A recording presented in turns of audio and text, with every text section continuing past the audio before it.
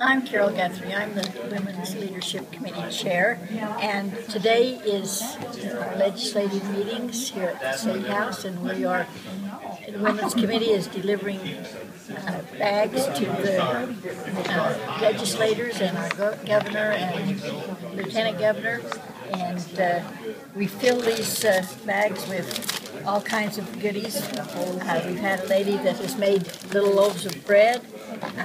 We have trail mix, and we have applesauce. We have string cheese.